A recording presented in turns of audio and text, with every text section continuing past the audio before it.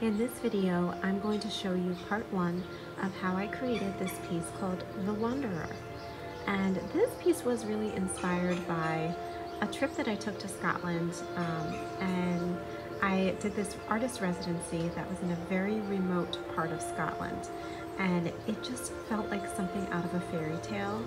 And it was right by the ocean, and all the trees that were on the property we were staying at were just incredibly dense with moss, and they were just so beautiful and so cool.